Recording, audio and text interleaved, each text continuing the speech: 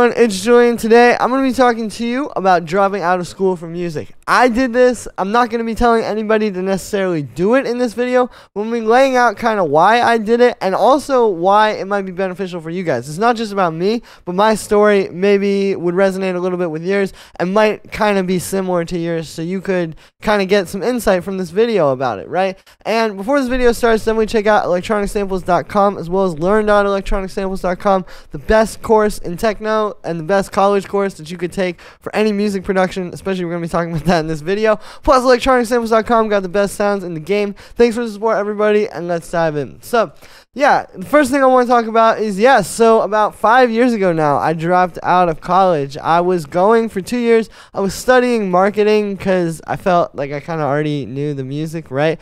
And, yeah, I could tell when I was in there, like, there weren't going to be a whole lot of jobs waiting when I got out. I was losing my mind. I mean, if you're anything like me and you're like an ADHD person, right, like the things you want to do, you really want to do, and the things you don't want to do, you really don't want to do. And I'm sure a lot of you guys are like this too, so you can probably relate. It's just at a certain point, like, your day has to have some passion in it, basically, if you have ADHD.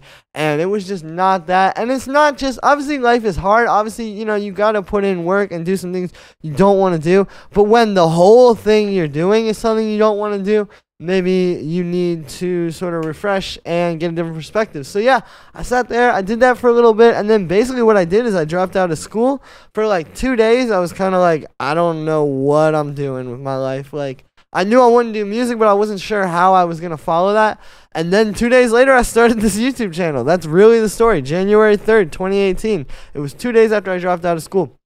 And yeah, so from there, I pretty much just worked and worked and worked. And I think that's the first thing with if you want to drop out is like, are you going to drop out and work and put in more work than you were putting at school? Or are you going to drop out and just, now I'm doing music, but it's like, very casual and you're not working hard? Because the first thing I'll tell you is like, you're probably going to have to work harder in music than you worked in college to do well. And maybe not with every degree. I know there's some degrees where people are definitely doing as much work as like the average music industry person, but if you want to, let's say, like, you want to do what I did, right? Go from, okay, I'm studying marketing to now I'm running this whole business and got the growth of the business and got how am I going to monetize on my shoulders.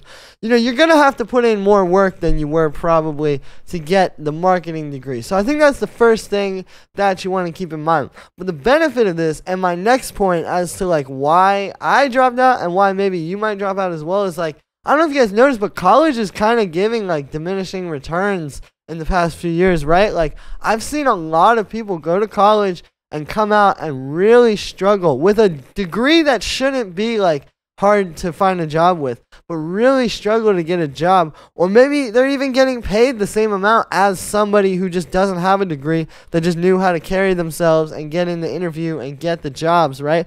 So that's kind of the thing, is like, I was watching that happen, and it really is a big cultural shift that's happening. Like, I just don't think it's what it used to be, especially in the USA where I am. Like, I know a lot of you guys are not in America, so maybe it might be a bit different, but over here, like, we're seeing it. Like, a lot of people that have degrees are really struggling to get jobs. And again, I've got friends that don't have degrees that are doing the same jobs as people that have degrees, getting paid the same amount, but without a whole bunch of student debt.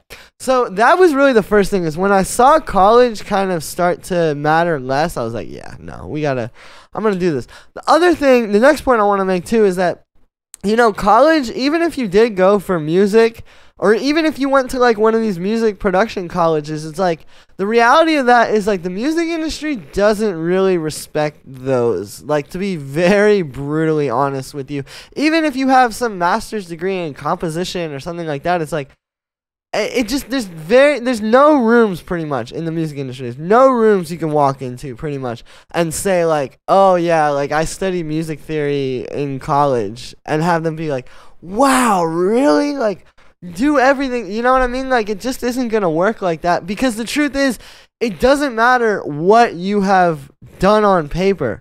What matters is when you press the spacebar, when you hit play on your laptop or on whatever thing you're listening on, when you hit play, is that music amazing? Does that music touch people's lives? You know, yada, yada, all the whole thing that you're trying to do. And college isn't really going to teach you that. And the other thing is, like, you know, try emailing a promoter for a gig and being like, oh, yeah, I went to Full Sail. Like, it's never, ever helped anybody. And so I think you need to be really real with yourself about that. Is like, you know, the music industry isn't really paying attention to the same metrics as the job market, right? So if you really are serious, like if you're one of the people that's in college right now saying, I'm going to use this for the music industry, I wouldn't do it personally, because even if you want to be like on the management side, or you want to be an A&R, or you want to work with labels, like maybe some sort of basic degree can help, but there's so many people on those teams that haven't even looked at a day of college, that just worked their butts off. And that's the thing, is like, I think people look at college as, you know, maybe you might not have to spend as much time working, or, you know, you get a 4-year chance to kind of chill and do your thing. But I mean, that's just not what the music industry is about. You know, you got to really put work in, and you got to, like, you know, it's not always just about, like, just follow this course and then do this and someone will tell you what to do. This is a job where you're going to have to kind of make your own work, you know? And that also goes back to my last point here, which is kind of like, I mean, if I'm being really honest, for music, I just think it's a bit of a waste of money.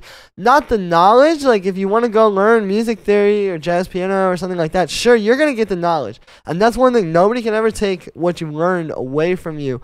But most of us are probably doing it to get a thing that they can walk in a room or put on a resume and say, hey, I've done this. I've got this degree. And I'm telling you right now, like, the music industry, like, you don't really need to worry about that. I would just get to work and try to get the distractions out of the way. Distractions being like energy you have to spend doing coursework, energy you have to spend thinking about, you know, student loans and debt and all that kind of craziness that comes with college, because it's not cheap, right?